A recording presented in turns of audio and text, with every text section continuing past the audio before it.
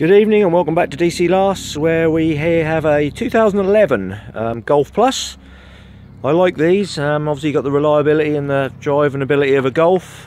Just a slightly bigger package, so slightly bigger boot, slightly more rear legroom and things like that. This is the diesel model. That's the S model, as you can see. Metallic black, nice and tidy. A nice set of Pirelli tyres on it. It's got three that are practically new. The driver's side front one is just getting down a little bit. It's got the odd little mark here and there, but on the whole I'd have to say this is a nice little car. No unsightly dents or scratches on the driver's side. So you go around at the front, it's all nice around here. Has done 103,000, it's got a lovely full history. It does have a couple of just little stone chips you'd probably expect with the mileage. Windscreen's all good. It's all nice round the front.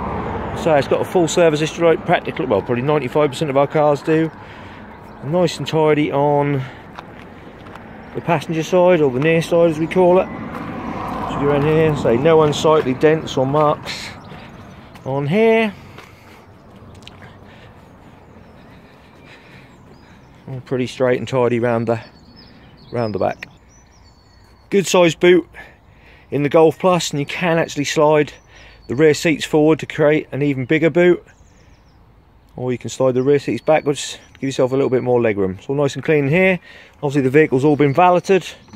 You go around to the rear, so loads of room in a Golf Plus.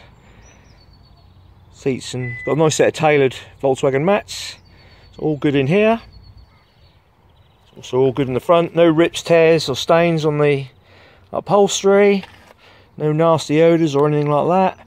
We have electric front windows, electric rear windows, we have electric mirrors, we have 2 keys, we have a full service history, and we have fully working and ice cold aircon.